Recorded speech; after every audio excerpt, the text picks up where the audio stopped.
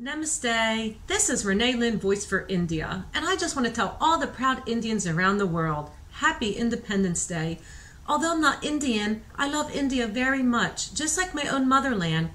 I have been to India 23 times. I wrote 2 books about India, its culture, and the Prime Minister, and I run a huge prominent platform called Voice for India, all from my love for India's beautiful heritage and inspiring people.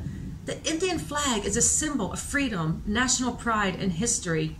India is the cradle of the human race, the birthplace of human speech, the mother of history, the grandmother of legend, and the great-grandmother of tradition.